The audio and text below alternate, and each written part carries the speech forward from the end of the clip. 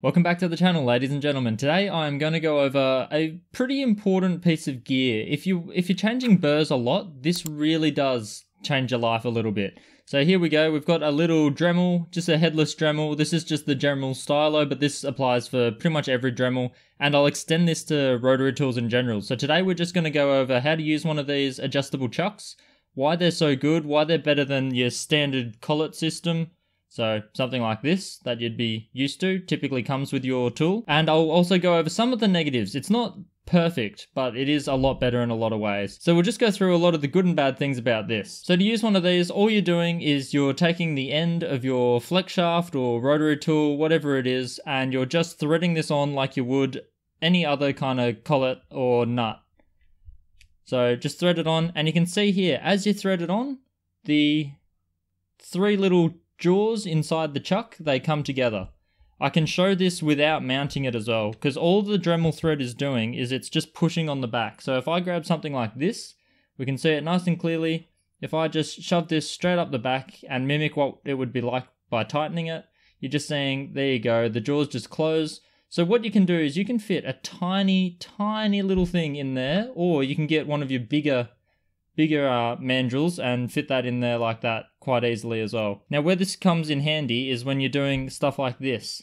So these are two completely different shank sizes. These are the two most common shank sizes. So this one here is on my sintered diamond. It's also on my Nova points. I also went ahead and found some felt burrs. This is for the final polishing stage for what I do. You'd see it on the channel if you check out any of the other videos. They all three of these get used almost all the time. And all of these have a smaller shank. So this shank size is a 3/32 inch or a 2.35 millimeter shank.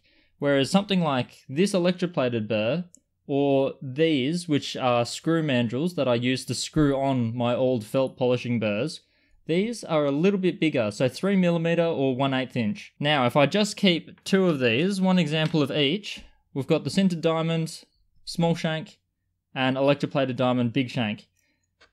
This, because it adjusts from this range all the way down to fully closed, will fit both of these in there, no worries. If you're going to use what comes with the tool, that's these. So these are Collets, and you can see you can get them in a full range. The limitations with these are you can see that center bore, it's really important to select the right one. So you can see here, this is that small 3/32, which goes with the sintered diamonds.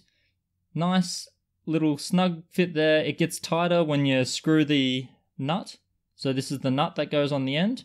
When you screw the nut down, it just pinches that last little gap and closes it in there. But of course, if you've got this one mounted on your tool, it's way too big. It's not going to squeeze. This thing will just do nothing but wobble around and rattle. But for the big one, it fits like a glove. It fits perfectly. And then the small one, nothing. So what I'll do now is I'll just mount one of these into the tool, and we'll go through a real-time speed changeover. And then we'll do the same thing with the adjustable chuck, and you'll be able to see the difference. So if I just grab my little Dremel here, we'll grab this one here. So this is the small bore. So it just goes in there, just goes in, the nut just goes on top of that. And then you can see here, if I grab the wrong one, there we go. It's not gonna fit in there no matter what I do. This is the only collet that works for this size shank. So then we would tighten that on.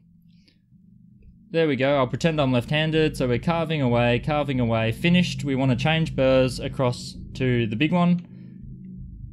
Unscrew this. Completely unscrew this. Take it off. Take the collet out. Other one, bigger one, in. Start screwing that on, chuck the big one in there and tighten that, and we're good to go. We can go carving away, and then we want to change back again. Take that out, and we can't just put this one in because no matter how hard we tighten this, this is just going to come straight out.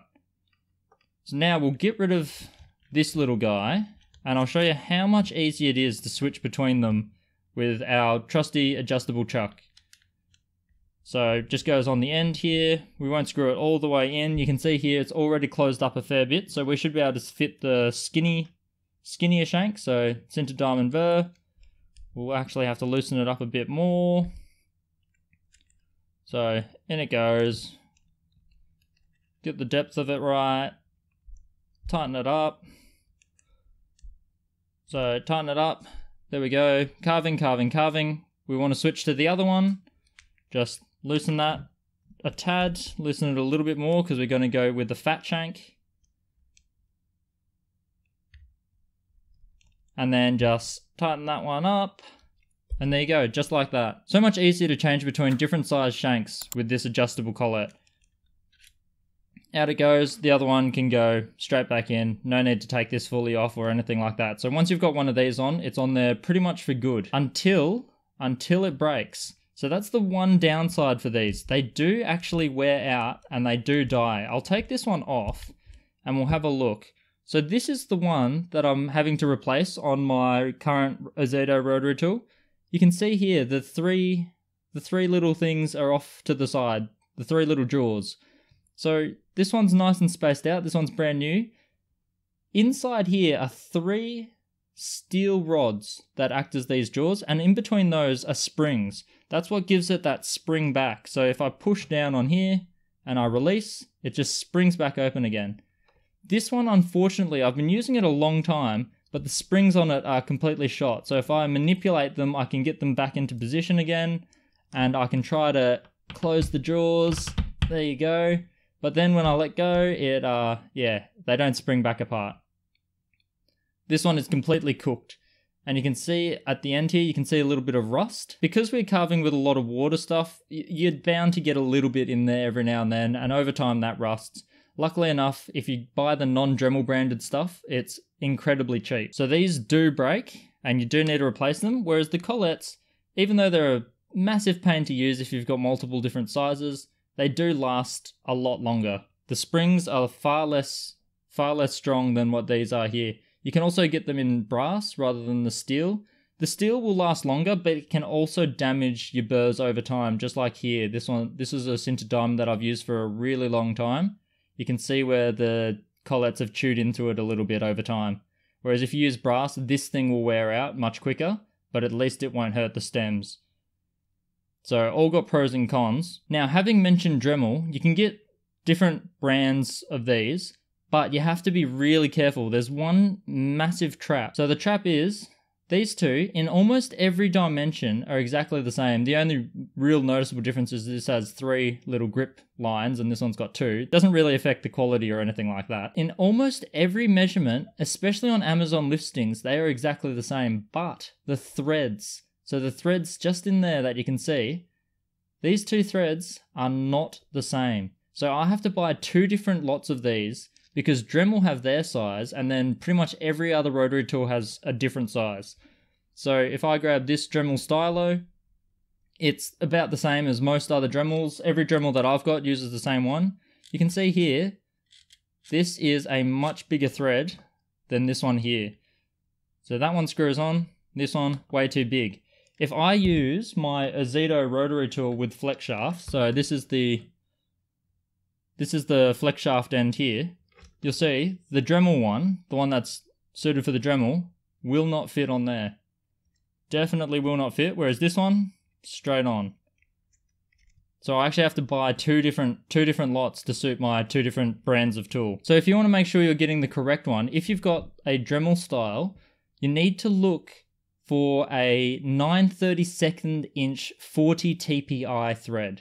So 40 threads per inch, 9/32 inch is the diameter. If you've got anything else, what you want to get is a metric thread. So this is an M8 0.75 millimeter. So all that means is that that diameter is an M8 and the thread pitch, so the distance between 2 troughs or 2 peaks, is going to be 0.75 millimeters.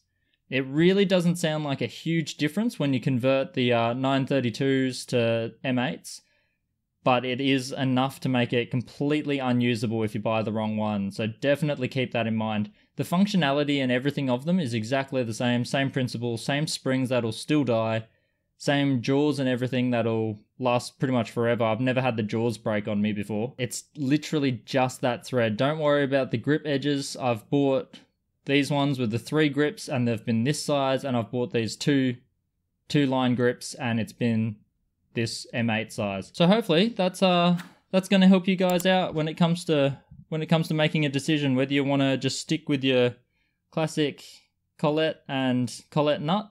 That's pretty much what comes with every system. And then the optional attachment is the adjustable chuck. You can decide if you just use everything in the one size burr, one size mandrel. If you're just always doing like 3 32nds of an inch, then just stick to the 3 32nds of an inch collet. Or if you're just using 1/8, just stick with the 1/8 collet. No need to change. But if you do have a variety, I highly recommend you look into getting an adjustable chuck. They cost just a couple bucks on Amazon. Just make sure you get the right one. Get the right thread for your tool, and you'll be good to go. Good luck and happy carving. See you in the next one.